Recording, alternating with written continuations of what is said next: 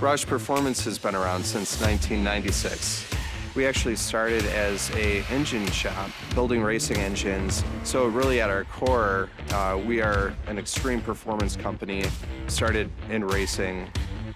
We develop vehicles for our customers, from Mustangs to F-150s that suit their lifestyle. We're a team of dreamers, doers, and enthusiasts that love what we do and live what we work on. Everything is special about a Roush vehicle. It's the feeling you get when you get behind the wheel, from the exterior appearance to the rumble you get when you push the start button. Roush has been using 3D printing since the early 2000s. The biggest benefit of 3D printing here at Roush is definitely the time savings. The time for development and taking the tooling or trial period down to a fraction of what it is in traditional methods is a huge benefit. On the F-150 project, we had a late design change that we had to pivot very quickly on. We had to reposition the front camera on the trucks, and in doing so, the solution that we came up with and thought, hey, we can mock this up and try it, actually ended up being our production solution for the program.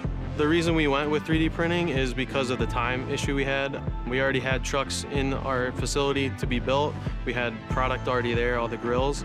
We leveraged our existing relationship with Stratasys, and that's where they introduced us to the SAF technology on the H350.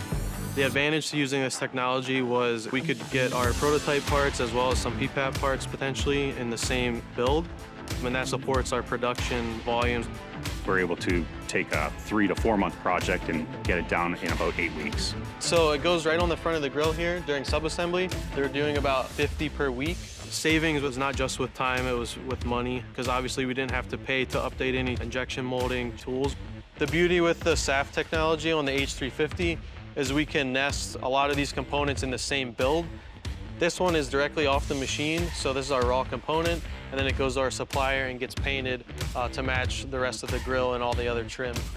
This was our first production part that was 3D printed. We used nylon 11 for this application because it had to be impact resistant as well as durable for different temperatures like hot weather, freezing temperatures. We've done a lot of durability testing, and it's been able to handle everything we've been able to throw at it. Working with Stratasys has been a great opportunity for us. Some of the benefits include getting around the tooling requirement of typical plastic parts, while also being able to have a quicker turnaround time as well. The impact of using the SAF technology on the H350 was tremendous to Roush. We were able to greatly reduce our time to market by going with this manufacturing method.